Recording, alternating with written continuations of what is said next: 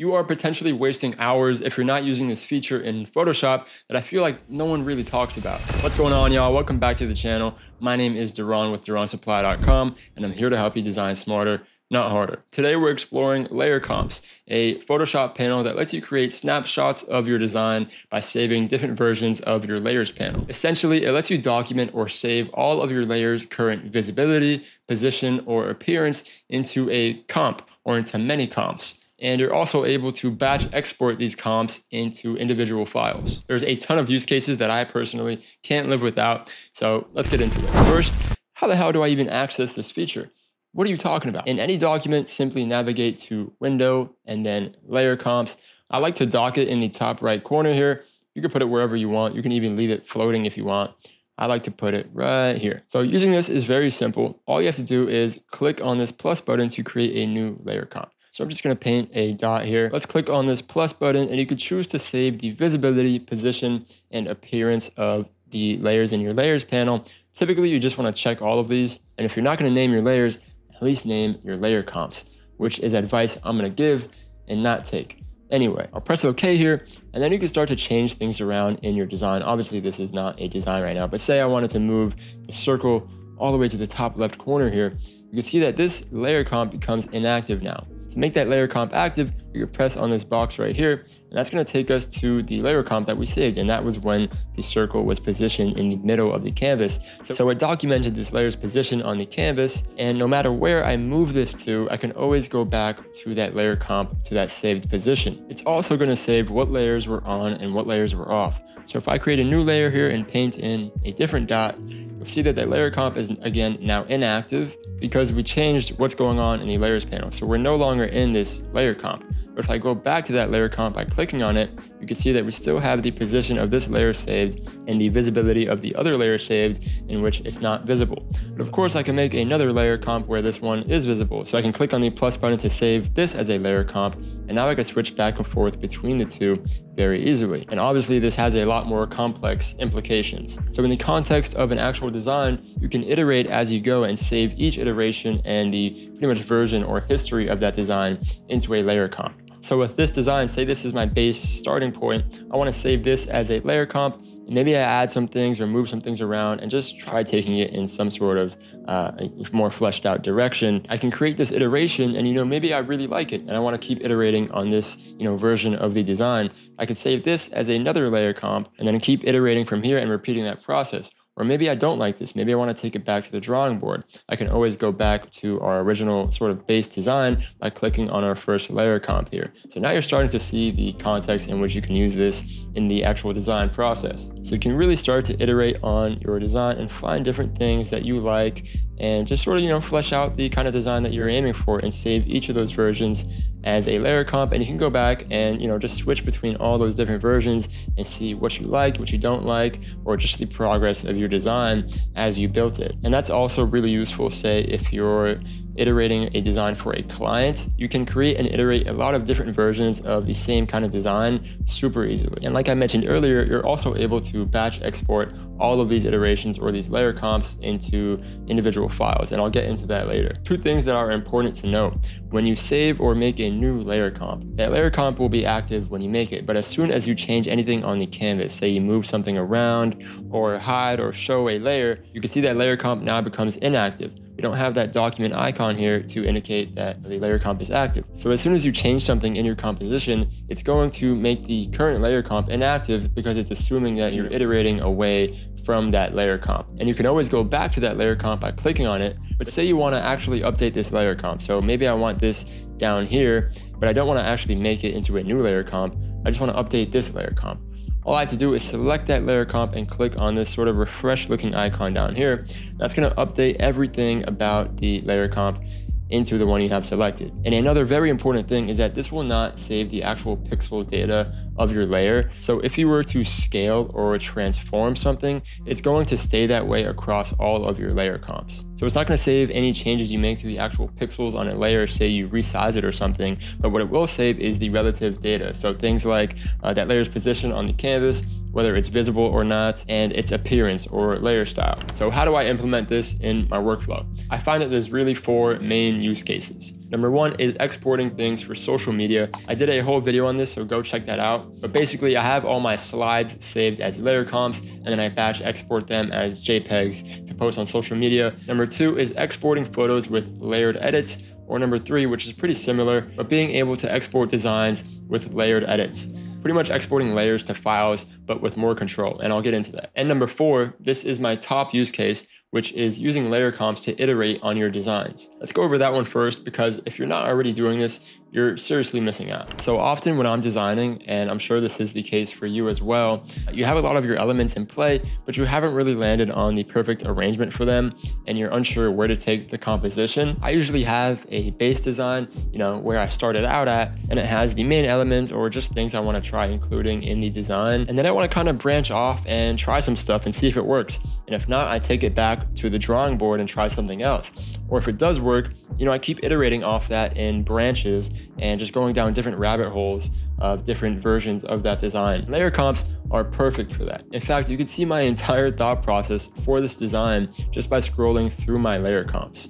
So say I try something out and I don't like it, I can always just revert back to the previous layer comp and try again. Or if I do like it, I could save that as a comp in itself and keep iterating from there. I started off with this graphic I made mostly in Illustrator, and you can see I had trouble finding a background and a layout for this. So here I try out some different backgrounds and some different typography. Eventually I realized I got a lot of negative space to fill up. So I bring that main element down here and I start iterating up here. And eventually through all this iteration process, I finally land on a solid composition that I really like. And then from here, it was just a matter of figuring out a color combo that I like. So I did the same exact process for that. Again, I'm using layer comps to save different colorways of this same graphic. As you can see, as I flip through these layer comps, you can see all the different versions that I tried with all these different color fill layers down here. And without using layer comps here, it would have been such a mess and such a pain to flip between the different variations and really find one that I like. I ended up going with this one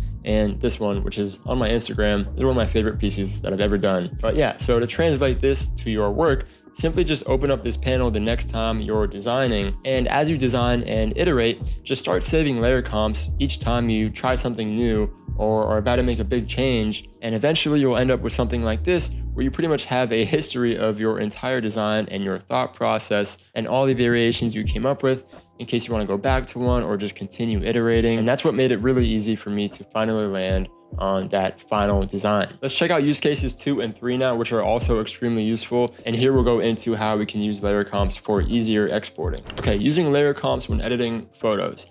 I do this a lot with something like my analog looks template, but this applies to any time you're using a similar workflow where, say you have a bunch of photos that you want to apply layered edits to. So you have your adjustments and textures and color corrections on top of that image. So you can see here with my analog looks template, I'm using some of the textures here, and I've got the color corrections or LUTs in here. So say I want to apply, this combo of texture and color correction to this image. Matter of fact, all of these images in here, which are part of a photo shoot. If you want to export all of these photos with these layered edits on top, with that texture and that LUT, or whatever adjustments you have, on top of these photos, you might think that you have to, merge all of them with a copy of the textures and the LUTs, or just go in and individually save each one, but you don't have to do any of that. You can actually export all of these with all of the textures and whatever you got applied to all of these photos at once. So with my layered color corrections and textures on top of all of these images, what I could do is make a layer comp for each image. So I'm going to press this plus button here to make a layer comp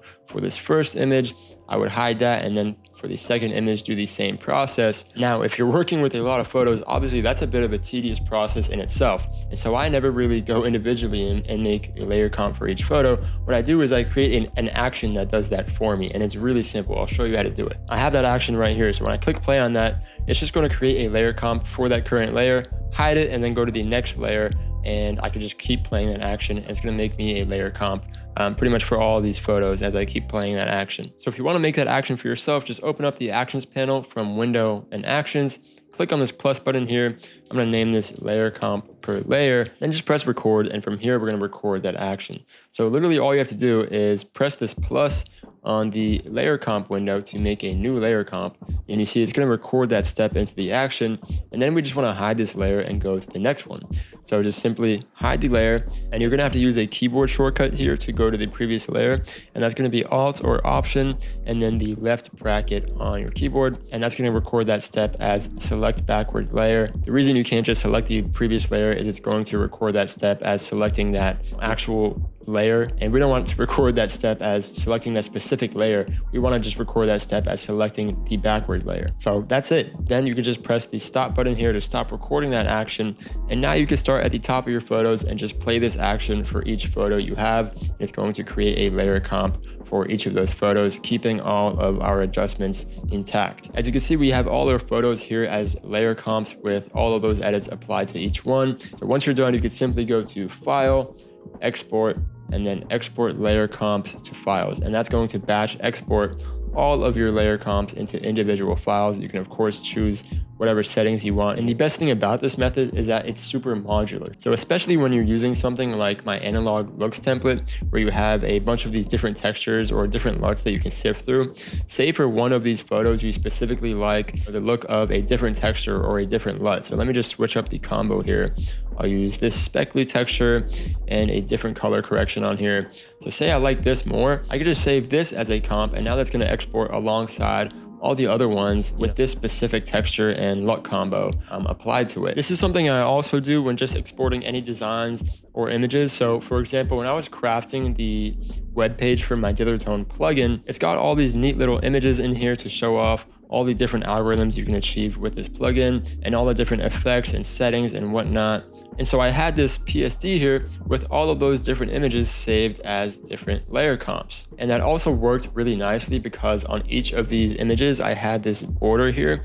Here you could see it better. So I had this border going around all of these images, and I didn't want to have to apply that individually to every image. So yeah, being able to just leave something like a border on in all of the layer comps makes this super easy. And of course, I was just able to go up to File, Export, and export all of these comps into individual files. And by the way, Dither Tone is getting a massive update in the next week or so. I am super excited for that. Here's a little sneak peek of one of my favorite features coming to the plugin. And yes, that is all made entirely in Photoshop. So if you don't already have this plugin, invest now. All users are going to get the update for free, and it is just absolutely going to change the game. But anyway, that is how I leverage layer comps to speed up my workflow, and I hope it's going to speed up yours too. If you found this helpful, please let me know by leaving a like on this video and subscribing to the channel. Thank you all so much for watching. And no, I didn't forget about 100K. I love y'all. Thank you so much for hitting that milestone with me. Absolute dream come true, and I can't wait to have that silver plaque behind me in my video, so that's gonna be really cool. Just such an achievement for me, and I'm forever thankful to you guys for all your support and everything you've allowed me to do with this channel. And so I really wanna come up with something special to celebrate 100K. I can't say it enough. I love you guys. I'm so glad to have this little community here. It's truly changed my life. Thank you, thank you, thank you. I'm gonna see y'all in the next one. Peace.